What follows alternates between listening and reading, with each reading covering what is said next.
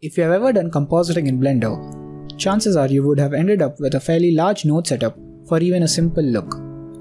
While Blender has a node-based compositor, most of us are familiar with a layer-based approach found in many photo editing softwares.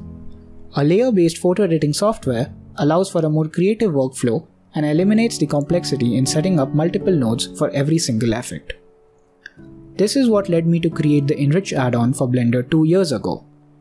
Enrich add-on aimed to provide a more creative workflow using the pre-made presets that made it super fast to cycle through unique looks on your render. While it was a step in the right direction, it didn't quite reach the fidelity of a layer-based workflow. Today, I'm glad to present the Enrich add-on version 2.0, which brings a suite of features that will make the Blender's compositor even easier to use. Enrich add-on 2.0 introduces the concept of effects. Effects allow you to think in terms of a style you want to add to your render, instead of the nodes involved to add that style. There are effects for adding mist, vignette, color grading, and many more with dedicated controls for easy customization. Effects can be easily combined one over another, allowing for a vast combination of looks in just a few clicks.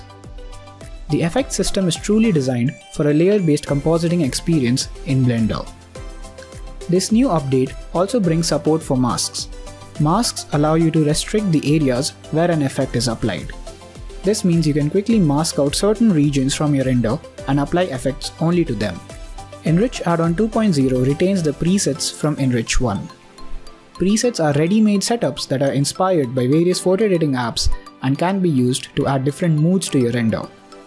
With the new effect system, it is now possible to combine multiple presets together to get entirely new looks. This update also introduces 5 new presets to the pack, which takes the total number of presets to 40. Since Enrich builds on the compositor nodes, pro users can jump right to the compositor anytime to make advanced changes. Enrich does not lock you into using the add-on but acts as a starting point to the post-production workflow. So those were the major highlights of the Enrich add-on 2.0. There's even more, like the dedicated performance mode, preset level settings, powerful new Enrich panel designed from the ground up, and much more. Once you purchase the add-on, you'll get the future updates for free and the video documentation on how to use the add-on effectively. Thanks for watching.